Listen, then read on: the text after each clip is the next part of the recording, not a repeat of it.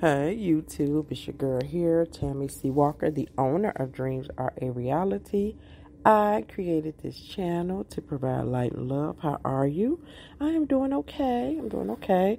Hanging in there. You know how the holidays are. Sometimes it can be stressful. And unfortunately, sometimes we have losses. I lost an auntie from Nashville, my dad's oldest sister. So I was thinking I was going to have to try to get there for a funeral, her funeral, but I think it's a cremation. I don't know what's going on. It's kind of chaotic. I'm not going to say nothing negative, but that family. Somebody passed away. Read between the lines. So that's been going on. And my younger sister, she took ill and is in the hospital, had to have emergency surgery. So those two things really have kind of thrown me off. This all happened Friday and a Sunday. And so, yeah, just trying to balance that out with the rest of my hectic life is something. I just want to speak real quick. I was listening to this guy. He was talking about basically don't chase a man on his video. And he was okay. The stuff he was saying, it's like stuff I know.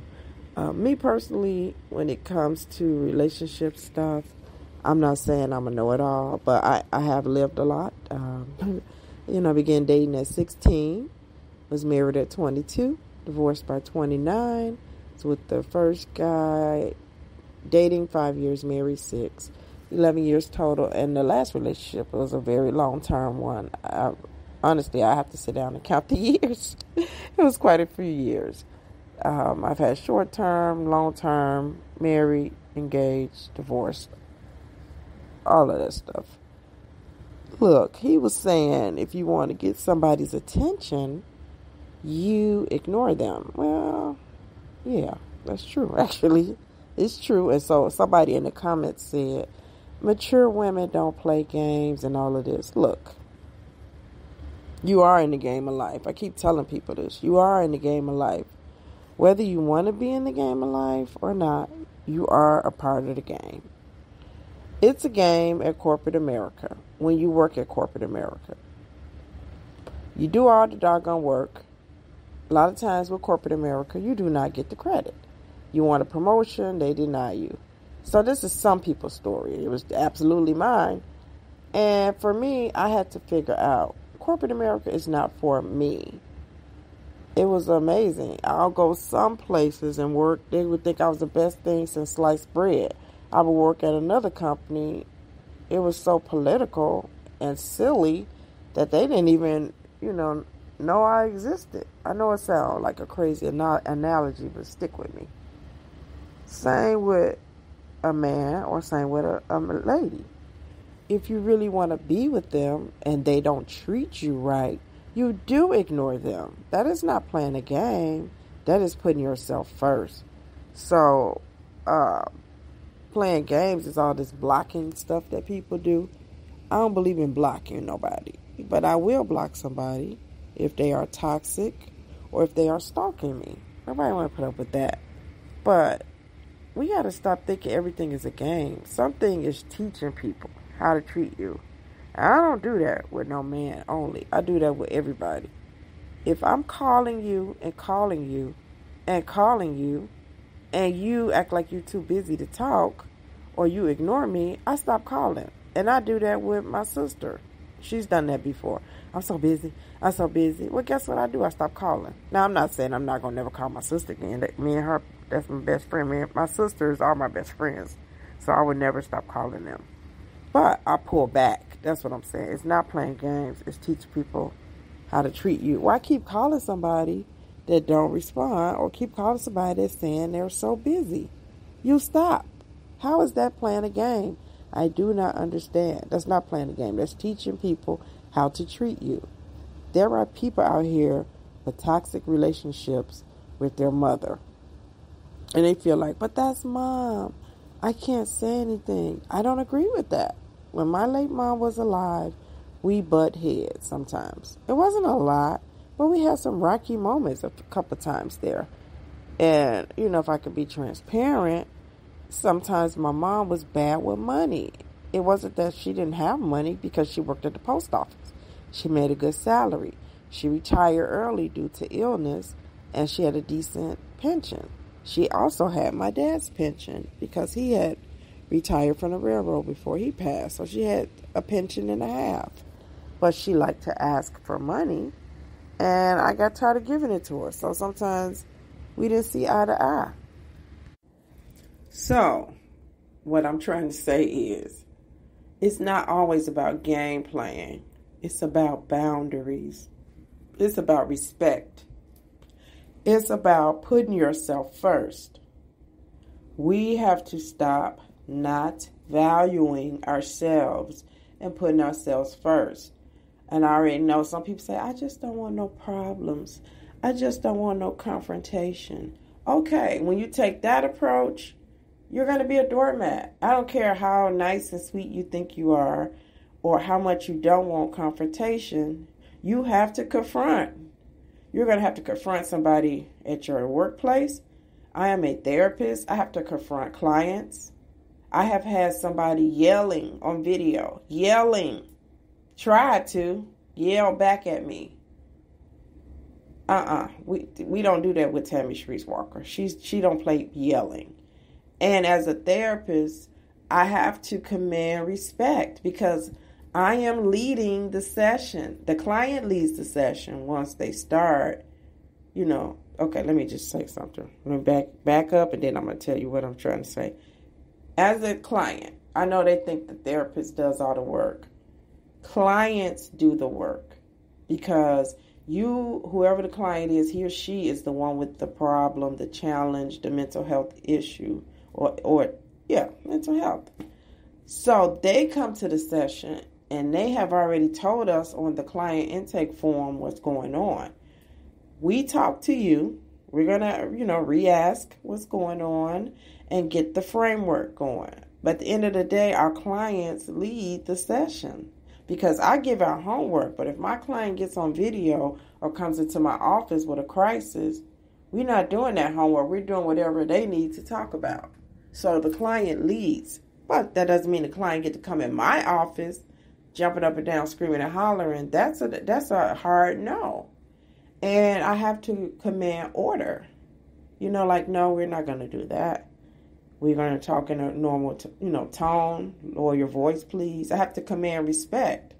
If I don't do that, they would never respect me as a clinician. I'll be treated like they treat their wife or girlfriend, husband, or boyfriend. I've had women try some stuff. Not a lot. It hasn't happened a lot, you all. I've been doing this for 6-7 years. I haven't had a lot of bad things happen. But bad things are going to happen because we're dealing with flawed people. We all people with issues. All of us, including me, of course. That's why I can do this podcast, because I got issues. Okay, so getting back to what I'm saying about the confrontation, you have to confront. It doesn't matter how sweet you are, how nice you are, how peaceful you are. You're an introvert. Confrontation is a part of your life. If you are a mom, if you are a dad, if you are an auntie, you are an uncle. If you have friends, if you have relatives, if you have a love life, if you're at work, if you're a customer, you got to confront people. Okay? So we can get that out of our vocabulary. It doesn't matter. Now, you could be like me too. I'd still have to confront people no matter how much I hate it. I do. I don't like drama. I run from it. I hide from it. I do. But I still have to confront. I really do. And as much as I hate to, sometimes I have to. It's just all a part of life. What can we do? What can we say? Don't think you're playing a game when you ignore somebody. It's all about respect. Don't you want to be respected? Don't you want, even your mom and your dad, don't you want them to respect you as an adult? Don't you want your kids to respect you as a parent? Don't you want your manager to know, like, that employee right there, she's going to speak up. Now, me personally in corporate, I ain't say much because I ain't give a care, you all. I hated working in corporate America. I hated it, and I'm going to tell you all why. I was a good worker. I'm always a good worker, mostly. It was a couple of times I didn't care. So if I don't care about something, a relationship or a job, I'm going to do the bare minimum. And that's not my personality. But it's been a couple of times in life, especially with a relationship. If I'm done, you probably don't know anyway. I'm going to tell you. But I'll just be repulsed or whatever. I'm not a fake person. Like, I can't fake it. Either I like you or I don't. That's just me. And I don't have a lot of people I don't like. But if I don't like you, you probably gonna know. Because I don't wear a poker face. I'm just straight up. I'm a straight up type of girl. That's me. So, yeah, when I was in corporate, I just didn't care. I guess I started at 18 and I learned this some bull. And once I figured out it was some bull, I just did it to pay my bills. But I never saw myself, some people like, I want to be the VP of procurement. I want to be the director in marketing. Nah, I never wanted to be any of that. I just didn't like it. I was like, I got to get out of here. It was always like, I got to get out of here. How did I end up here? That's how I live my life, which is why I went back to school, got my degree, and now I like being a social worker. I like being a counselor. I like being a therapist. For one, it gives me freedom, Yeah, I work a job, but it's not a 9 to 5. I do not work a 9 to 5. I only work 7 hours. And I work at a school, and nobody comes there and like, are you here today, Tammy? It's free. It's free. Yeah, I know I got to be there. I have a group today, so I know I got to be there. But I don't feel that corporate stuff. Same when I come home. Yeah, I got to be on the computer tonight for a couple of clients, but it's in my house, and I'm okay with that, and I like what I do. What in the hell is Tammy talking about on this podcast? I'm just saying, like, from listening to that guy a little bit, you do have to ignore people. And he said something else. He was like, and they've been putting their hands on you, and they've been cursing you out. You got to ignore them because that's the only way they're going to act right. No. Error. Like I always say on my channel, we do not want the abuser. We do not want the guy that's going to curse you out or the lady. We do not want baseball bats swung at us and stuff thrown at us and holes in our walls. On the channel of Dreams Are Reality, we want healthy women and men. We want to be treated with respect. Yes, you do ignore somebody that hits you and curses you out forever. Don't, and if you have kids with them, so help you God. I'm sorry that you even have to be bothered with that. You don't want nobody that's abusive. And I don't even like to really touch on abuse that much because to me it's scary. I've been through it. You could lose your life to it. You could end up killing them. You know what I'm saying? Like, that is just a dark place. So, we don't want those type of people. So when I talk about ignoring, you're going to ignore an abuser forever. That's what you're going to do. Please do. Please. And if you have to interact with them, do it at a neutral spot. Get the mediator in the middle. Because let me speak for Tammy. I don't like to be hit. I don't like to be cursed at. I don't like to be hollered at. Because I don't do that to somebody else. So please don't come doing that to me. And this is why, at times, your girl is over here like this. Alone. Not lonely. And that's another thing. People saying lonely. No. I'm not lonely. I'm alone by choice. This is a choice. But I don't do that stupid stuff. I don't do that. Okay, so summing it all up and getting on out of here. We do ignore. You are not playing games. You are commanding respect. And I know people here on YouTube, they love to get jumped in the comments. You can't make nobody treat you any kind of way. You can't make nobody do nothing.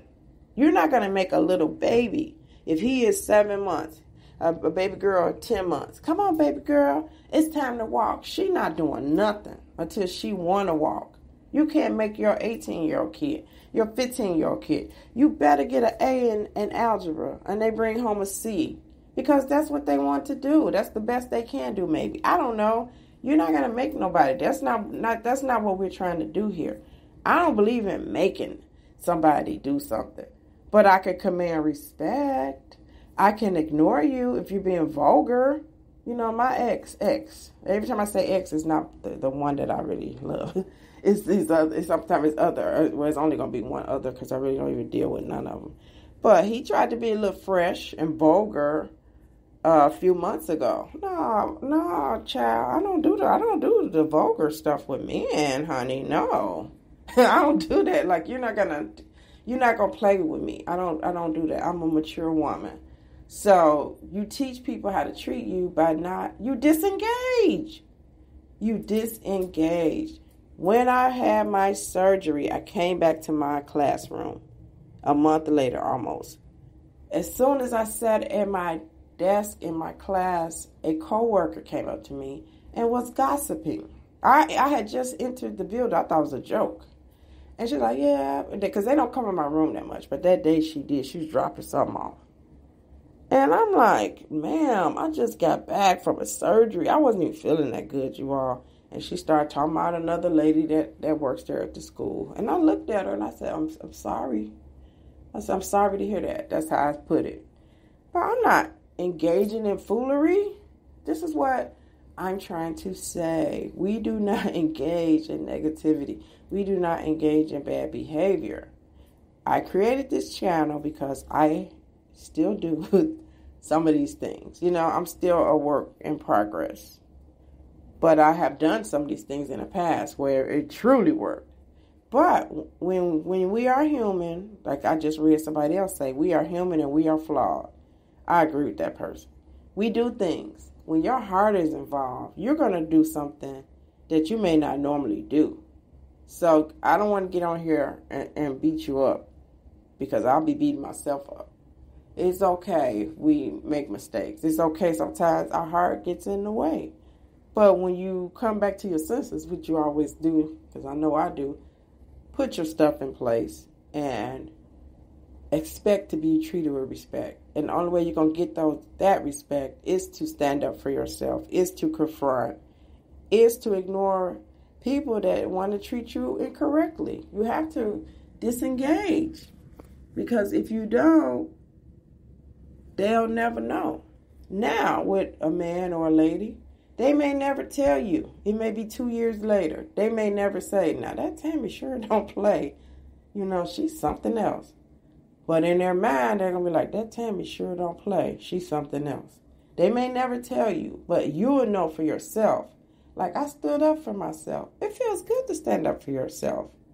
I know it's scary if you've been a doormat. That's a harsh word. But you know what I'm saying. You don't let people walk all over you. Don't do that. Don't be talking about, I'm nice. I don't want no confrontation. I don't want no problem. Me either. I don't bother nobody. That's one thing. That's my claim to fame. I don't bother nobody. I just stay in my apartment. I do my work. I go to my school. I do my work. I'm not saying I'm perfect. I'm not at all. I'm not. But overall, most people, I pray, at the end of life. She was a kind lady. She was sweet. She helped me when I was down. This is what I want my legacy to be. People say, what do you want your legacy to be? I want it to be good. Like I was bringing good on this earth. Not she cursed me out. She slammed the door in my face. I called her phone. She hung up on, You want to leave a good legacy, okay? So all of us are still working. We don't like abusers. We don't like to be hit or cursed out. So we don't talk about the people on my channel. I'm talking about healthy people. Healthy. I'm not talking about only romantic abusers. If and this happens, I'm sorry to say, you all, your grown mama slapping you upside the head. No, mama. Keep your hands to yourself now, mama. I've been hearing a lot of stuff about mamas lately. Oh, and it's not good. It's not good. Because I guess I'm naive. I think about my mom. Like I told you, we clashed a couple of times. But overall, my mom was very sweet and soft-spoken and easygoing. And when I hear that moms are that way, it hurts. Because you think good stuff about mom. But all moms aren't good, you all. All dads aren't good. All moms aren't present. All dads aren't present. Moms and dads were abused, some of them. And, that's just how it goes. It's sad. Okay. Made no sense today. Just woke up a little while ago. Got to get ready for work. Can't wait for Christmas break. Just had Thanksgiving break and I'm already just just exhausted, you all. Really been a lot. How you all doing? I hope you all are not as tired as I am. Okay, I'm going to get out of here. Hope I made some type of sense. Have a good one. Thank you all for listening. Y'all some sweeties. And thank you, new subscriber. Bye.